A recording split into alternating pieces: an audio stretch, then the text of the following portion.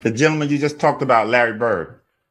Oh shit, that's the man. Shit, he's like your Magic, your Kareem. You know, that once in a life player, franchise changing player. That's the category that Larry was in, and not to mention, I like the way he led us as a team. He wasn't in your face, you know, that talking trash to you. He led by example. No matter how poorly you was playing, Coop, he never got on you. Only thing he would say to you, you know, try to pick it up if you can. You know, you had one of them nights but things just not going your way. He always spoke, you know, with encouragement.